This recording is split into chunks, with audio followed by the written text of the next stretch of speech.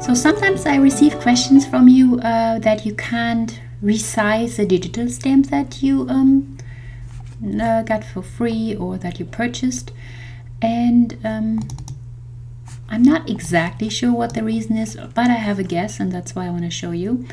When you open the folder that comes with a DigiStamp, and you would just go ahead and double click on that image, then you would come into a preview, like a print preview window.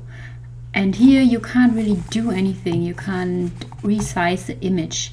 That's why it's important that you place that image into another software. So I'm working on a Macintosh, so I'm placing that image in Pages.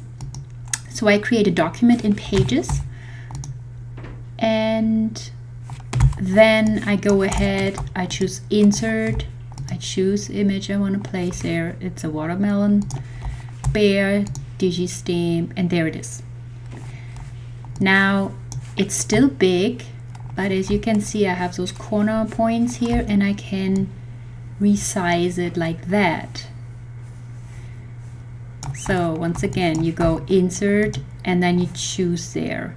I'm sure in Word it's something similar. It's probably like Insert, choose image, choose picture. I'm pretty sure you find it somewhere there because the softwares are kind of have similar tasks. So here I can resize that little bear or make it little.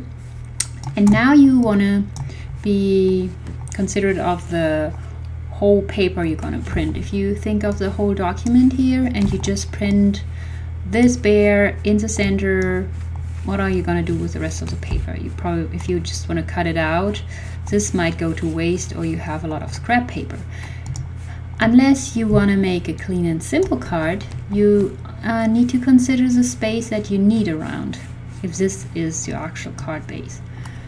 Anyhow, I'm planning to cut out those bears. I'm planning to make several small cards. I'm planning to cut this bear out. That's why I use the copy function, and I copied that bear. I put them in a nice row, and then I duplicate even that. I have 6, I have 9.